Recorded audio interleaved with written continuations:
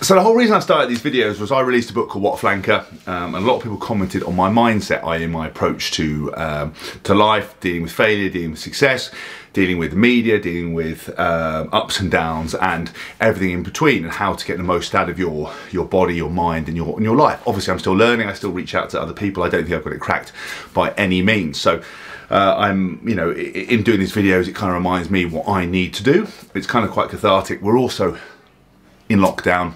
And you know, unlike my wife, who is much better at nutrition and health and fitness than I am, you know, she's absolutely you know, run off her feet, and I'm sort of finding things to do. So one of the videos I wanted to talk to you about today was context. Now, context is absolutely lost online and in the real world. And what I mean by context is your view on the world is formulated by your experiences, your upbringing, and what has happened to you. So you believe the world should be lived out in a certain way. Your life experiences are very different from mine. So for example, I have not lost anyone to COVID as of yet. So my experience of it is not filled with the impending doom and dread that other people have experienced, and rightly so, because it is a global pandemic.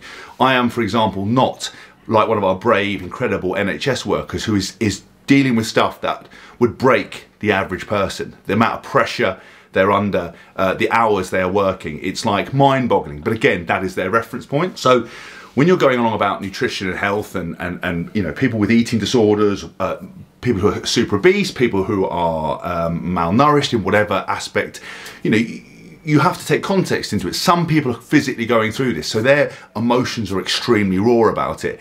But they forget, I haven't forgot, but people forget that their shit is their shit, and that other people don't necessarily understand it, and they can't understand how you don't understand how life is for them and their experiences. That's why when you ask a room of 500 people an opinion on something, you get 500 different opinions, and some of them are so left field and so outlandish that you just have to sort of go, oh my God, what the hell are you talking about?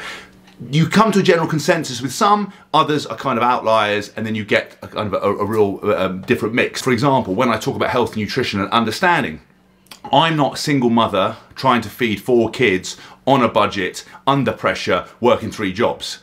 So in my ivory tower, it's very simple for me to say that these things can be changed. However, there are certain unified elements that we can discuss and talk about where context actually doesn't you know, need to play a role. Could we educate people better at school? Yes, we could. You know, we could look at what's available to people to purchase. The government could steer more people towards healthy eating and make it a better policy, to understand that while the global pandemic is an unbelievable strain on the medical resources, obesity is waiting in the wings to come up and take that over, as per usual. That is normally one of the biggest drains on it. So remember, when you are venting online or venting your problems, they are your problems, and humans are inherently selfish. They don't really give a shit, and what you think is the most important thing you have to get off your chest and share with everybody, nobody else cares about. The most important thing though is to reach out to people that you know will care, or reach out to professional people that will care. Doing it on social media is going to get you nowhere, because we don't have a shared context, and online everything is lost.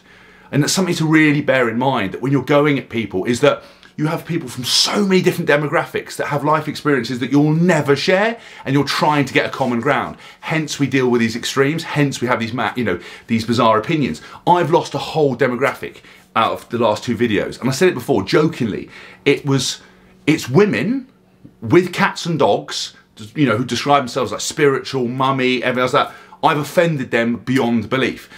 But they haven't appreciated my context is, I'm not an overweight woman. I'm not struggling with mental health issues. Well, not always related to eating. So what they feel I've done, I don't share them, because I feel something else. Now, am I right about everything? Does my mould and approach to life fit everyone? Absolutely not, because there is no panacea that fixes everybody and makes everyone better.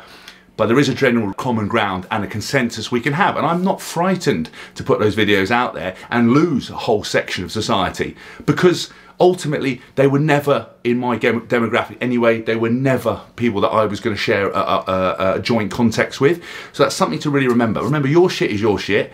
We need to talk about our shit. We don't need to talk about our shit online. You need to try to speak to people who are actually going to care and actually listen. And remember how important you think you are and your business is. It's not the same for everybody else. And I shared that post about McDonald's and Grenade because it's something I cared about.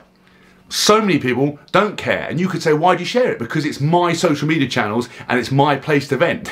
It's my place to share it. If you don't like it, the beauty of social media is you just unfollow, or even better, you just block. So try to think about context before you react. And when you see people arguing, again, I'll go back to politicians, they have to deal with everybody's context, and there's always going to be people who are offended because their life experiences are so different from yours. I come from a privileged background, I have to work hard, I had a career doing something, but mine is not going to be the same as somebody that you know, lost their parents, that has no money, has living on the street. We will never meet. We will have common ground about being good people, about trying to understand, about trying to better ourselves. And you know, people from those humblest roots do the best things in life. People from the greatest start fuck up in life. Look at Donald Trump.